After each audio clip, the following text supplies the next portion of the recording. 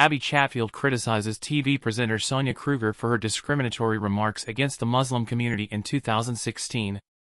Abbie condemns Kruger's comments on a podcast, highlighting how white privilege can perpetuate discrimination. Abbie argues that many media figures, like Kruger, avoid addressing political issues during their careers, leading to ingrained biases. Abbie emphasizes the need to challenge such views and hold influential figures accountable for their statements. Kruger's unapologetic stance on her comments and the legal outcome are also discussed.